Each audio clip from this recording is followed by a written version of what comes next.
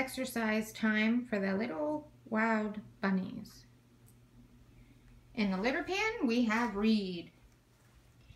He's the only male. He's very finicky. He likes to hop and do everything that Mommy doesn't want him to do. Eating lettuce, we have Rebecca Sue. Yeah, that's Rebecca Sue. They're eating some lettuce. And over here, eating some pellets and water. And Reed running in front because he has to have his camera time. Well, there again. That's Reed. Over on this side, eating lettuce is Rebecca Sue. And there in the middle is Lillian.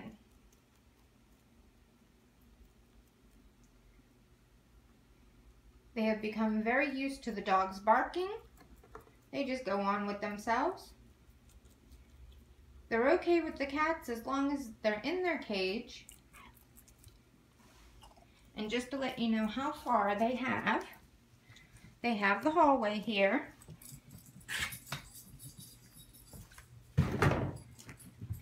There is a lot of stuff here that I have barricaded so that they can't get through. But there's a little step that goes into our bedroom. And they have the length of the hallway.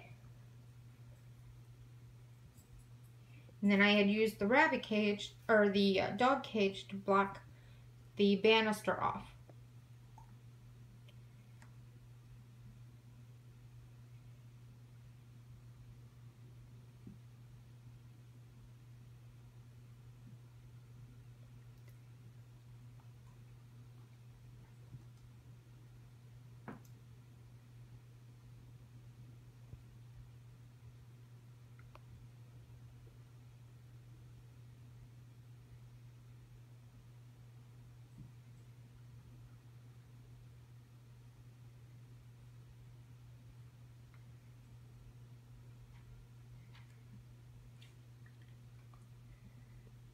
They love playing with Kara's ball.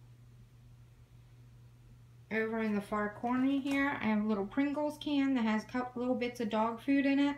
They love rolling that around. They love the sound of it for some reason.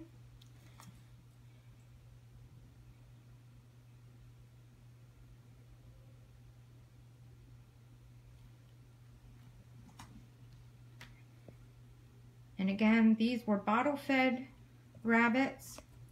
Wild rabbits, and they were bottle fed from 1 week old. They this past Sunday was 8 weeks. Today is Thursday, so they're almost 9 weeks old.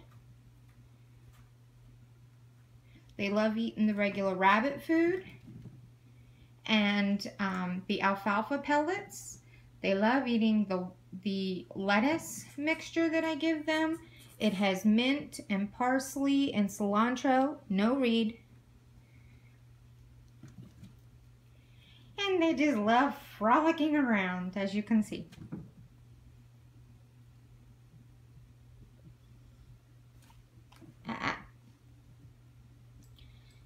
You hear me correcting them is because I don't want them on the step.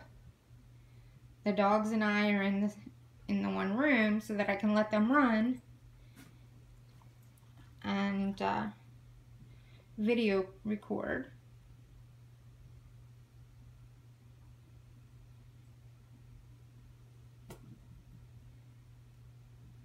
There next to the litter box, it's just a little bit of plain cornflakes, no sugar added.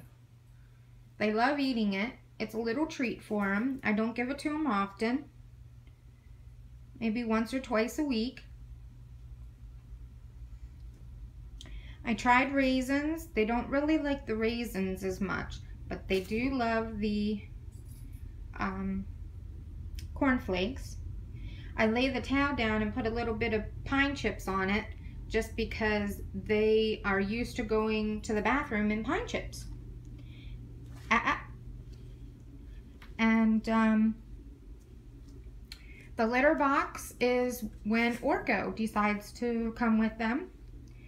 Orko's in the bedroom here. He likes just running around, but he also likes laying with Max and Kara, so he's in here just chilling. He is under the bed, so I'm not able to video cam him. But this is what we do. We do it twice a day for about an hour and a half. Gives them about 3 hours. Sometimes it's a little less. I try to do at least 3 hours of run time for them, just so that they get out of their cage a little bit and get to frolic around and jump like they did.